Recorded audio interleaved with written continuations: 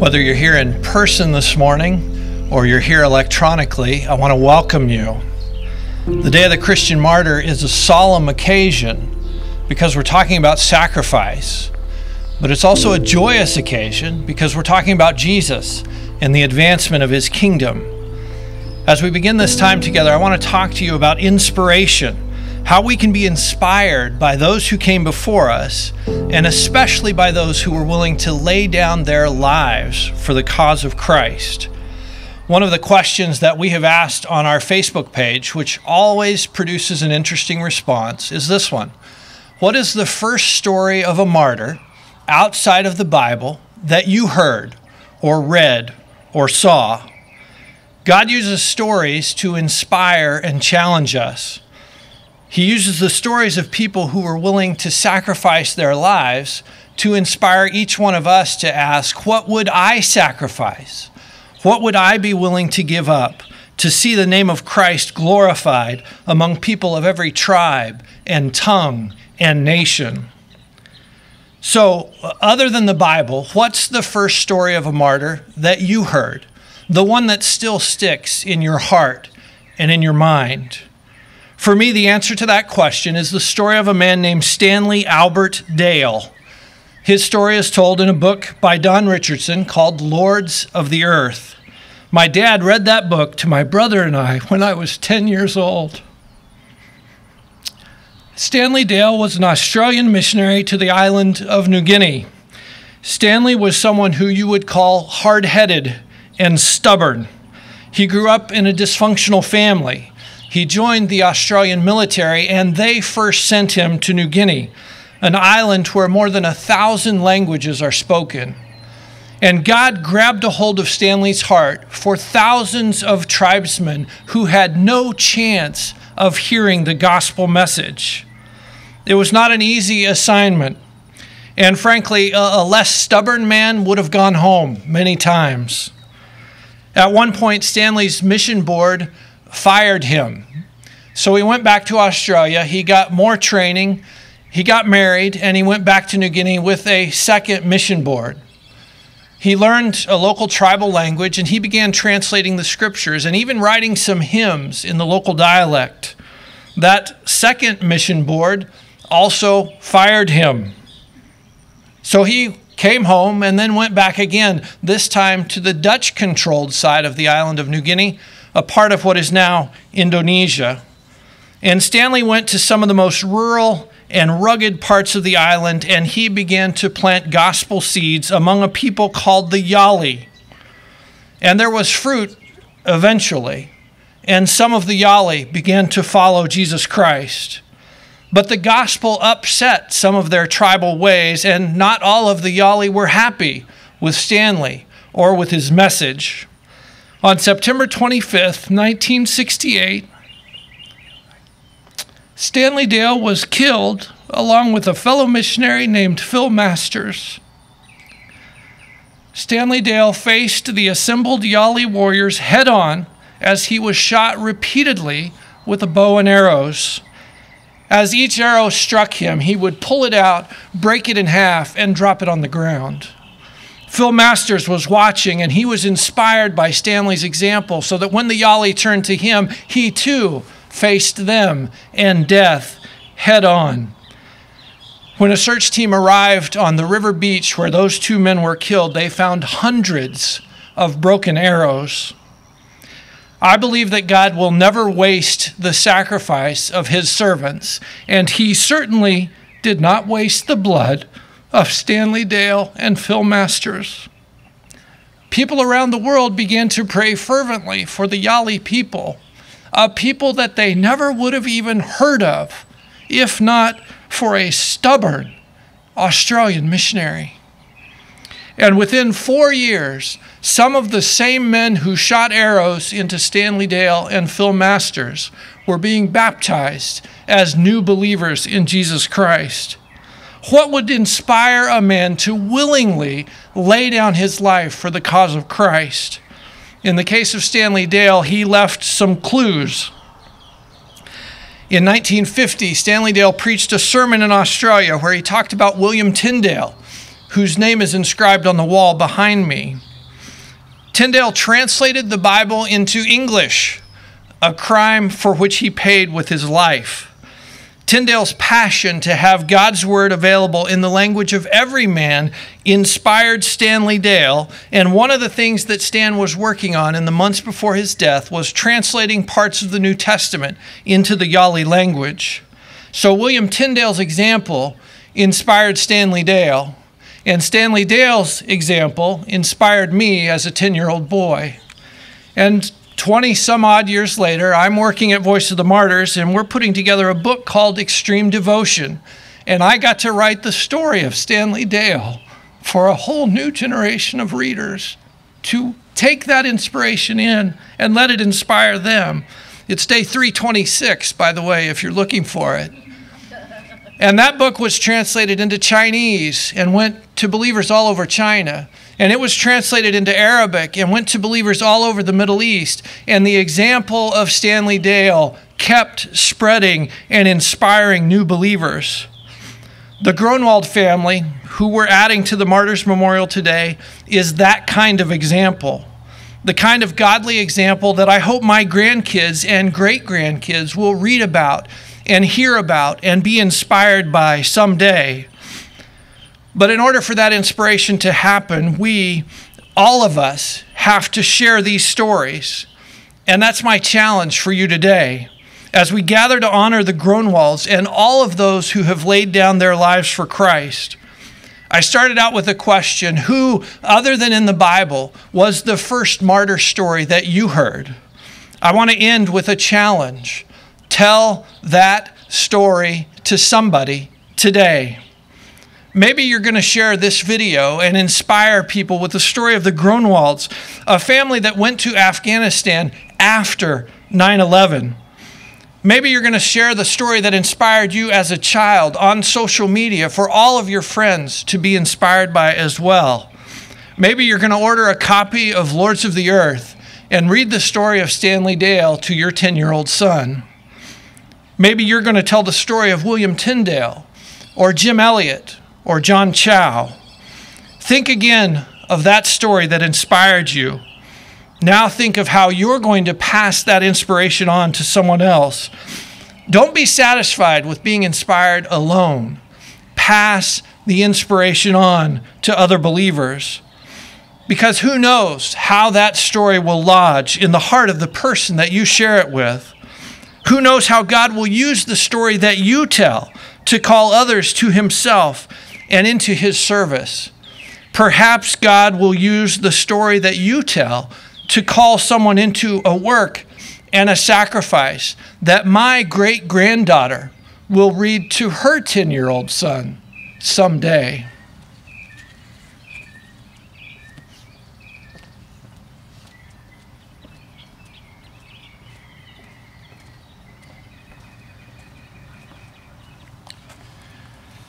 In the 5th chapter of Acts, we read a truly supernatural account.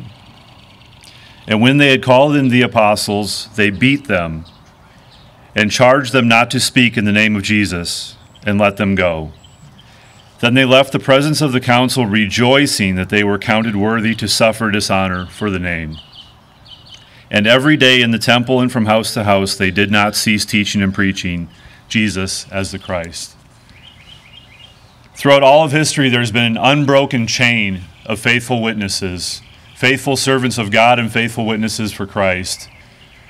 I've never been touched more deeply in my life than when I traveled into Afghanistan a little over 10 years ago and met a whole group of faithful witnesses for Christ on a frontier mission field who really exemplified this, who really were taking a place in this unbroken chain of faithful witnesses and really ministered to my heart and challenged me and have inspired me ever since.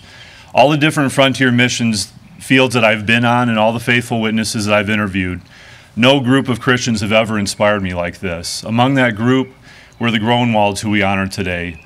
Also among that group was John Weaver and his family, who you'll hear in a moment. This group of individuals had been serving in Afghanistan, some of them before the September 11th attacks, going through the attacks, and continuing onward, and had watched one after another of their fellow co-laborers for Christ die and suffer and pay the ultimate price and yet they stayed as a faithful witness for Christ. And in the midst of their suffering, which was very real and very tangible, they considered it a joy and an honor to be able to represent Christ and serve faithfully in that way. And so it was a little over 10 years ago I went to Afghanistan, and I saw these faithful witnesses, these believers. Gail Williams, whose name is on this wall, had just been assassinated a couple weeks prior to the time when I was there in Afghanistan. And in the midst of the sorrow of this community I'm describing, of faithful witnesses, the main concern was how can we stay and how can we maintain a faithful witness of Christ in this place among people who definitely oppose Christ and definitely oppose us and hold us as their enemies, even though we serve them in love. And this group of individuals inspired me deeply. We're meant to be inspired by those who came before us. We're meant to look at the book of Acts and see the apostles go away from a beating rejoicing and serving faithfully. We're meant to look at examples like those on this wall, those who have paid the ultimate price and those who pay a price every single day to faithfully serve their Lord. The apostles rejoiced because eternity was worth it, because God is worth it, because Jesus Christ our Lord is worth it. They rejoice in the suffering of this world. The Groenewalds faithfully served, and to this day, Hannelie, who's the only survivor of their family of that attack, considers that it was worth it to go. It was worth it when they stayed. After Gail's killing, after other killings, it was worth it as they stayed, and she considers today that it was worth the price that was paid. It's my pleasure to introduce to you John Weaver, who's one of that group of faithful witnesses I described, a long-term servant in Afghanistan, who will share more this morning. God bless you. Thank you.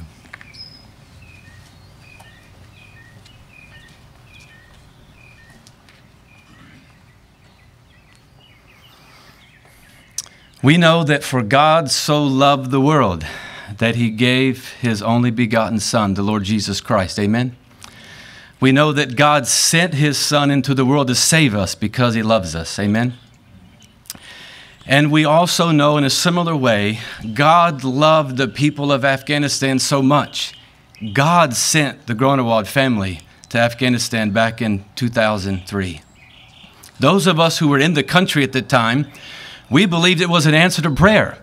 We saw it as God answering many, many prayers for God to send forth laborers. What did the Lord Jesus tell us? He said the harvest is great, but the laborers are few. So pray to the Lord of the harvest that he would send forth, that he would thrust forth laborers into his harvest field. So those of us who were living and serving in Afghanistan, when the Groenewald family arrived, we were so blessed, so encouraged, and saw this as an answer to prayer. And I want to remind us this morning, today, whenever you might watch this, it was the Lord of the harvest that sent Werner and Hannelie and Jean-Pierre and Rodé. It was the Lord of the harvest that sent them to Afghanistan. Now we know Werner was a very faithful pastor in South Africa before the Lord sent him to Afghanistan. It was the events of 9/11, as it was for many of us who remember that day, that the Lord really began to work in his life. That led him on a journey on his first mission trip to Pakistan, where God again further worked in his life, giving him an expanded love and a heart for the nations and a desire to see Muslims come to Christ. He shares that with Hannelie, and God begins stirring in her heart as well. They go back together to Pakistan and eventually into Afghanistan on a medical mission trip. And God confirmed to them that it was his will. The Lord of the harvest wanted to send them into Afghanistan. Now, of course, at the time, they had two small children. Jean-Pierre was only 5 years old. Rodé was only 3. Of course, as loving parents, they were concerned. What about our kids? What will this look like for us as a family in Afghanistan? But bigger than all of that, they knew that the Lord of the harvest, the King of the nations, the Lord Jesus Christ, was calling them. And they responded in faith. They responded in obedience. God rallied a team around them. And from South Africa in the year 2003, they were sent to the capital of Afghanistan. They were a family on mission. Now, sure, Jean-Pierre and Rodé didn't fully understand the call of God on their parents, but they had a huge impact even as children. Most of us would think about Werner and the impact that he had as a spiritual leader in the community, not just among the expatriate believers that were there, but specifically among the Afghans. Instantly, he created respect and rapport with the Afghans and had a huge impact on them. Being a pastor, part of his passion was from 2 Timothy chapter 2, verse 2, where the Apostle Paul, who was an evangelist, who was a church planter, was pouring into young Timothy, saying, whatever you've seen and heard and learned from me, you pass that on to others. And that was Werner's passion. That's why he did educational programs. That's why he did leadership training and leadership development. That's why he was involved in spiritual ministry. He knew if he could invest in some Afghans, they eventually would invest in other Afghans, and things in terms of discipleship and spiritual ministry would spread throughout Afghanistan. Now, Hannelie, she had a huge impact as well. As a loving wife, primarily in support of her husband, but also as a loving mother, raising up Jean-Pierre and Rodé. They called Jean-Pierre JP, by the way. If you've read that, JP would mean Jean-Pierre. But her love and investment in her children and raising them up in the fear and the admonition of the Lord. She also was a very gifted and skilled medical doctor, and she used those skills in Afghanistan as well, not just in clinics, but in hospitals, and also training local men and women who were involved in the medical field. And Jean-Pierre and Rodé, though they were little when they first arrived in Afghanistan, they were teenagers. Jean-Pierre was 17 when this attack happened. Rodé was 15 when this attack happened. They were also having a huge impact among the community, again, not just among expats, but even among Afghans that they interacted with through the schools that they attended and through the families. Werner had a whole network of Afghan families, and along with Hannelie with her medical services, that they were daily interacting at their house and in the projects that they were involved in. And Jean-Pierre and Rodé were involved in some of that as well. And as teenagers who followed Jesus, who loved Jesus, who at this time knew God's call. It wasn't just the call of their parents. They knew things like, for God so loved the world that he gave his only begotten son. They knew that Jesus said, go into all the world and preach the gospel. They knew their father's passion about, let's make disciples who will make disciples. They knew that, and they owned that, and they were having a huge impact themselves. This was a family that was on mission, that was obeying the call of God, that was faithfully serving, laying down their lives every day, being salt, being light, being the hands and feet of Jesus there in Afghanistan. I wanted to tell a story that I don't know has been told that much as we think about the Day of Christian Martyrs. This was a fellow mutual friend that we had in Afghanistan that was also martyred in the year of 2014. Those of us who were living in the country in the year 2014, it was a very, very difficult time because of friends that were laying down their lives for the gospel. His real name is Jerry, so we'll call him Dr. Jerry. He's Dr. Jerry, and he works at a hospital. Hannelie had frequented that hospital as well. My first son was born in that hospital as well. A lot of Afghans had been ministered to in that hospital. A lot of Afghans for the very first time had someone pray for them in Jesus' name and extend the love of Christ to them for the very first time as they were there as patients. Well, one morning in April 2014, a very tragic thing happened. That Dr. Jerry was there with two other friends, followers of Jesus, and they were martyred. They were killed.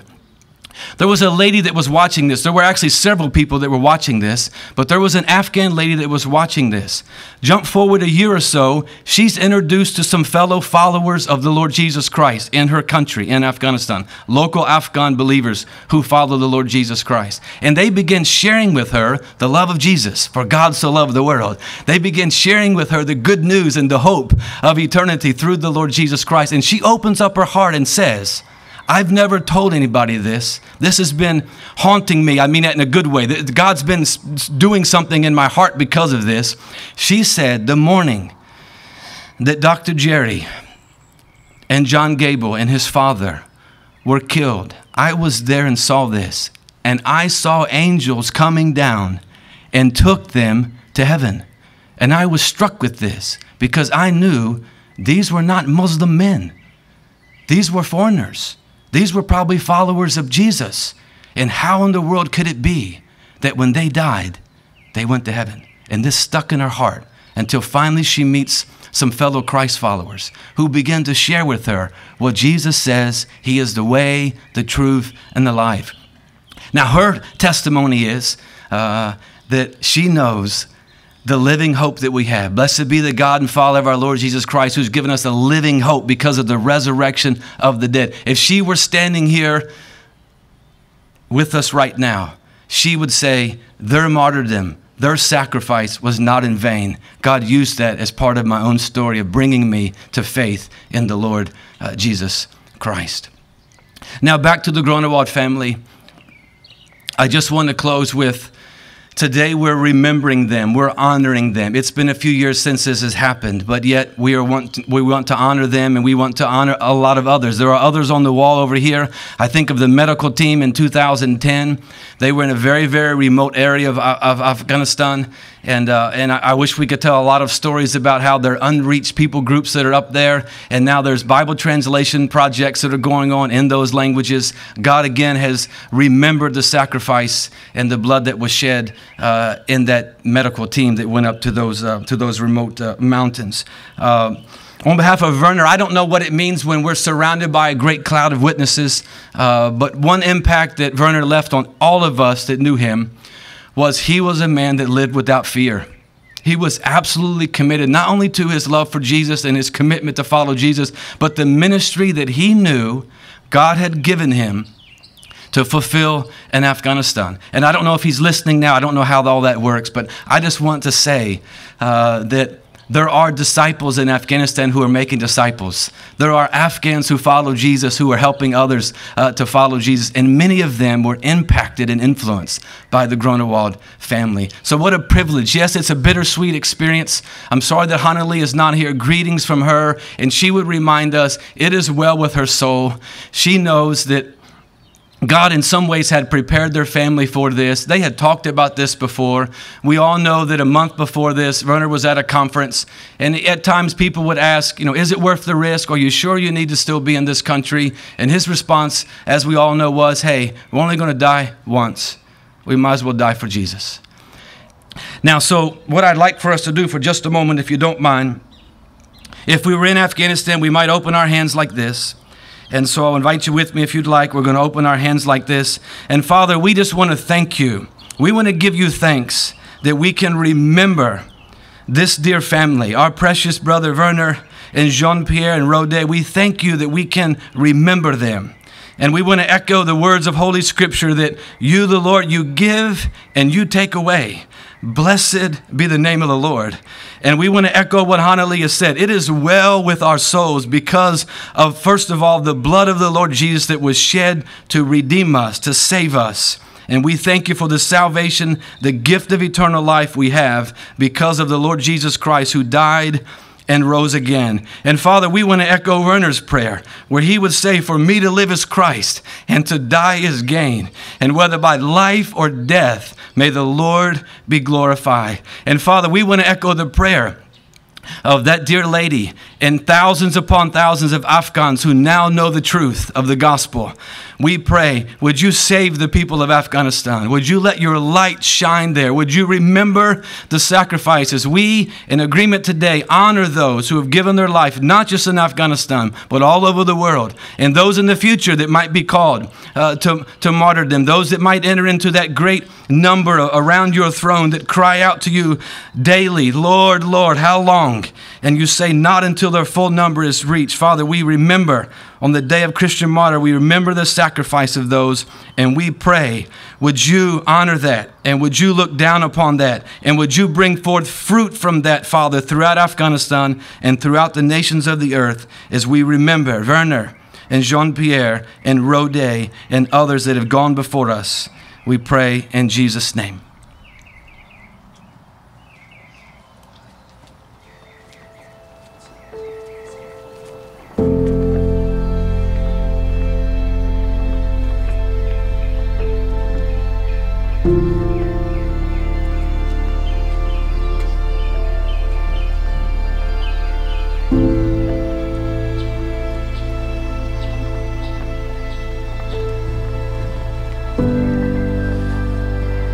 Let us pray. Heavenly Father, we give you praise and we give you honor, and we just thank you for this opportunity for us to gather together today, Lord God, for this occasion to remember our brothers and our sisters, Lord God, especially the Groenewald family. Lord, we just ask you to bless the men and women, Christians who are throughout the world ministering to men and women who do not know you. We ask you to bless them, to guide them, to lead them, Lord God, to stir them up, to stir their hearts, Lord God, to help them to be committed to you no matter the cost, because you are worth the cost, Lord God. We love you today, Lord God, and we just want to honor you. We want to lift you up both in word and in deed. And we thank you for men and women, for Christians who have made a commitment to be able to bring the word of God to those who do not know you. We love you. We just want to be with you, Lord God. We want to share the word with those who are lost and are unaware of who you are. We thank you on this day for this family. We thank you for the men and women throughout the world, Christians, Lord God, who are committed to you. We give you praise and honor. In Jesus' holy, glorious name, amen.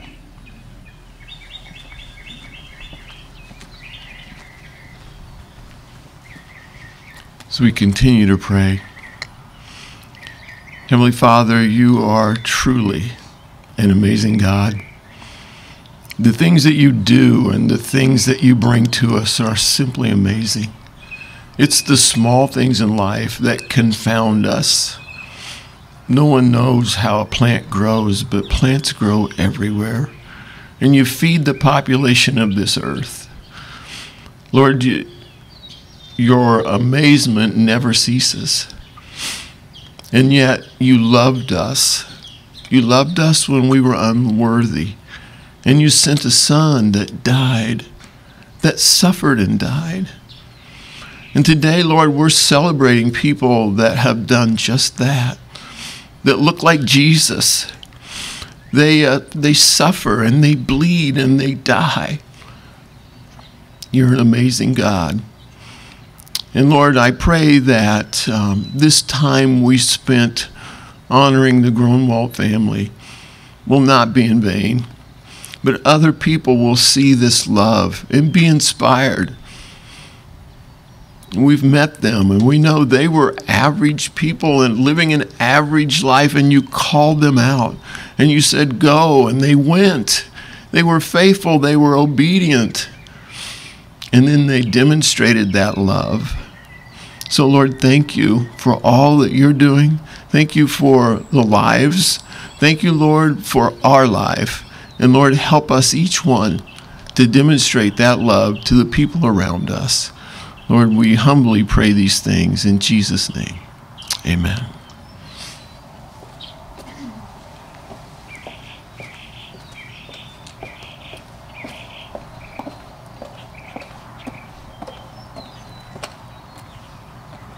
Let us pray.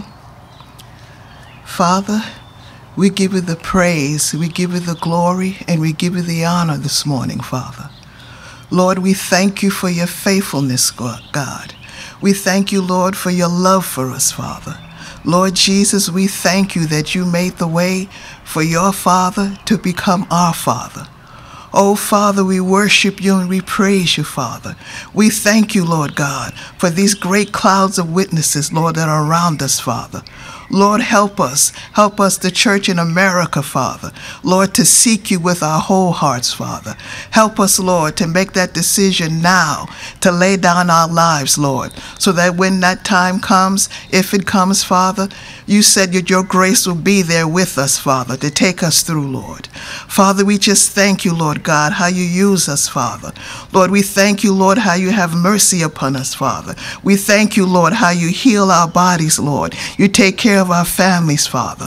Lord, what can we render unto you, Lord, for all your goodness and your greatness, Lord? Father, we just thank you, Lord. We thank you for these witnesses, Lord.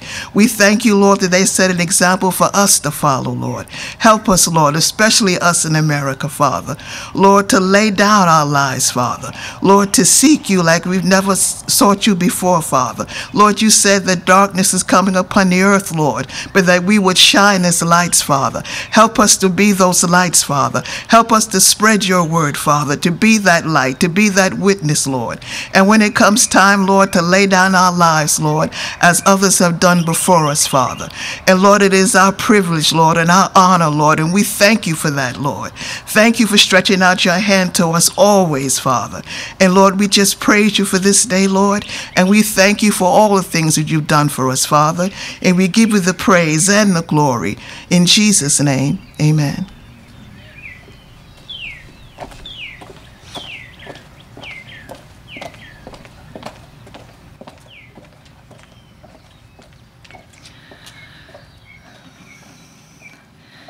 Be thou my vision, O Lord of my heart.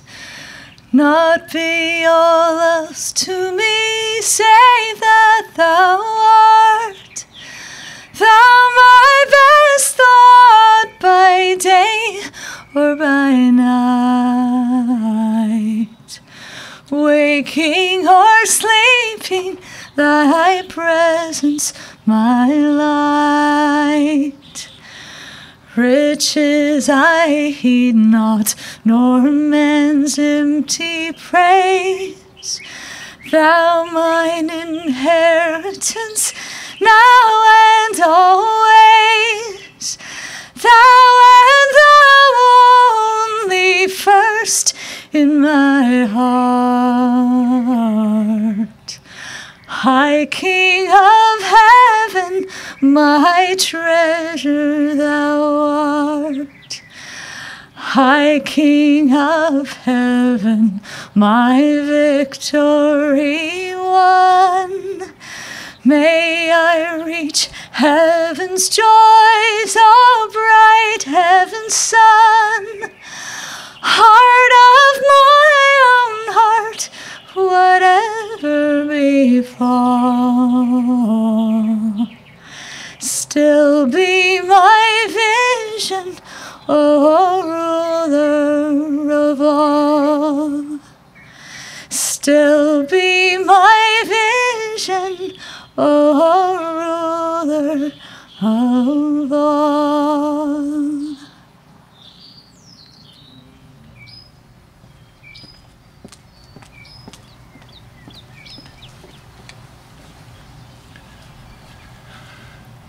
In Luke 21, the Lord Jesus was preparing his disciples for the persecution. He was telling them that they will be brought before religious as well as secular authorities because of his name. They will be put in prison. But he told them, this will be your opportunity to bear witness. A few verses later, he tells them that some of them will be delivered up by their parents, relatives, or friends. And again, a few verses later, he told them that some of them will be killed. In John 15, from verse 18 to 21, we find a scriptural foundation of persecution theology. The words that the Lord Jesus said to his disciples. He gives us the true reason why we as Christians should expect persecution. He said, the world hates you because you are not of this world. If you were of this world, the world would love you. But he said also that the world hated me way before it hated you. He said, the disciple is not greater than his master. They have persecuted me, they will persecute you. And so we can also read from Apostle Paul how he was preparing the early Christians in 2 Timothy 3:12 by telling them that everyone who wants to live godly life in Christ Jesus will be persecuted. Everyone who wants to follow Christ's words, as we read them in the Bible, should expect persecution. In one sense, the persecution is an essential part of a Christian life. In Acts 1, verse 8, we as Christ's followers, we are called to be his witnesses unto the end of this world. But the Greek word witnesses means actually also martyrs, because that's the same word. When we are called to be Christ's witnesses till the end of this world, we are called to be Christ's martyrs till the end of this world.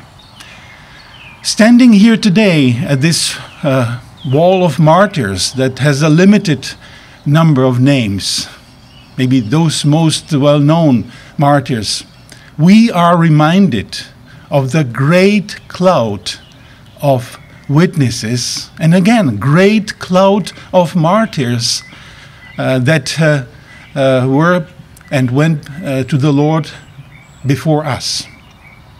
I'm especially proud that I can also see two Czech names, people from my country. Especially I can see Jan Hus, or as you say in English, John Huss, or Jerome of Prague. By the way, you know, when I was in the Sudanese prison for 445 days, my wife was reading Jan Hus's letters from Constance, from place where Jan Hus on July the 6th, 1415, was martyred by being burned at the stake.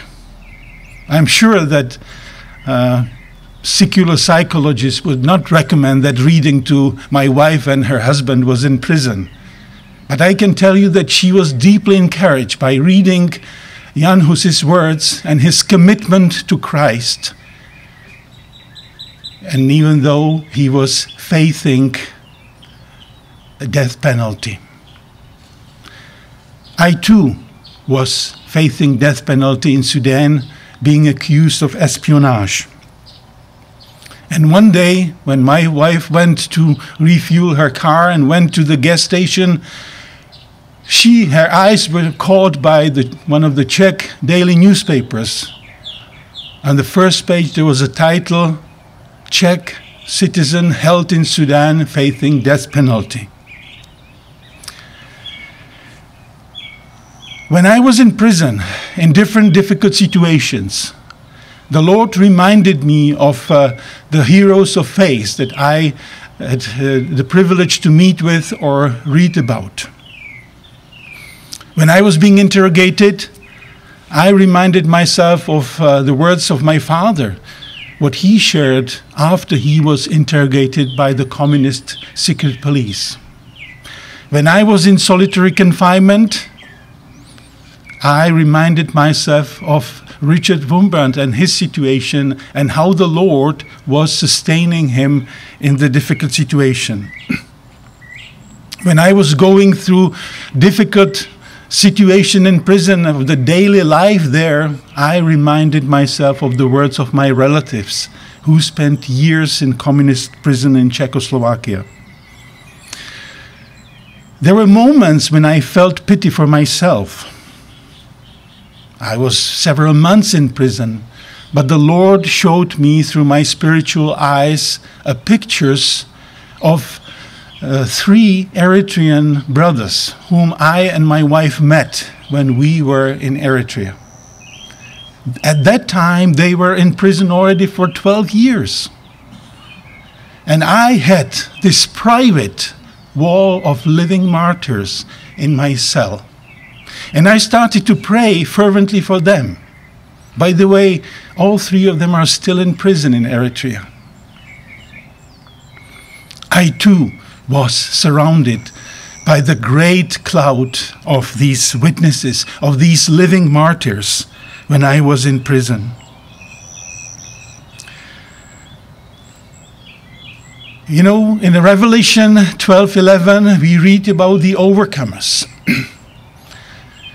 And they did it through the blood of the Lamb, through the word of their testimony, because they loved not their lives even unto death. In Romans 8, from verse 36 to 39, Paul is describing those who are called more than conquerors. But if you read the few verses before that, you will realize that to be more than a conqueror sometimes may mean that you are considered like the sheep to be slaughtered. As we saw already in Luke 21, the different roles that the Lord Jesus was telling his disciples, we are all parts of the body of Christ, of his church, and everyone has a different role to play. Not all of us are called to die for Christ. But when you open Romans 12:1, we are supposed to present, and we are called to present our bodies as living sacrifices. May the Lord give us all the courage and the commitment to continue serve him in this earth without looking at the future, not knowing what kind of role the Lord Jesus will ask us to play in his church.